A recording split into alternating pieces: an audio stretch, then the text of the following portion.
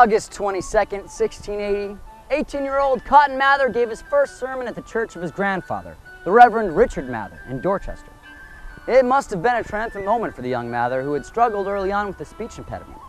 Within a year, he was preaching at his father's church and would go on to become one of the most important religious men of his era.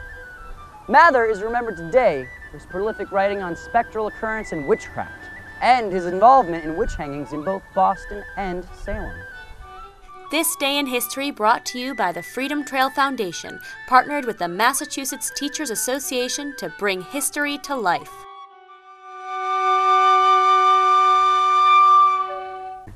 What was his speech impediment? Did he just, every time he talked, he would accidentally accuse someone of witchcraft? Is that his speech impediment?